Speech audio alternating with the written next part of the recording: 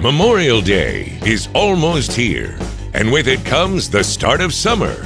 Don't forget to celebrate with plenty of Utz snacks, the official snack food of the start of summer. If you plan on spending Memorial Day with family and friends, make sure you're all sitting around a big bowl of Utz. It's the official snack food of sitting around a big bowl chewing. And if you're spending the day doing nothing, that's okay, because Utz is also the official snack food of doing absolutely nothing at all.